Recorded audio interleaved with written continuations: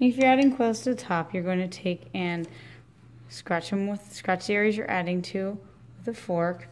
And then of course you want to get some slip and add it to these areas.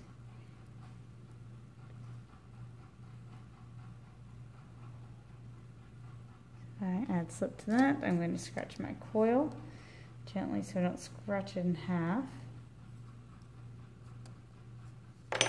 Add some slip to it.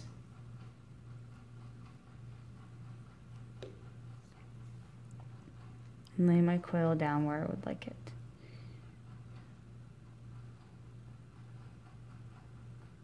We'll then kind of smush this down a little bit and use one of the clay tools to actually attach it.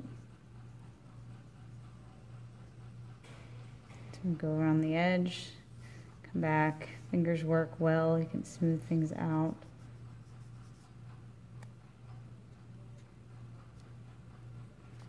Something like that, and then smooth the other side out as well. Trying not to mess up with any of your lines. Of course, this is an optional step if you would like to do it.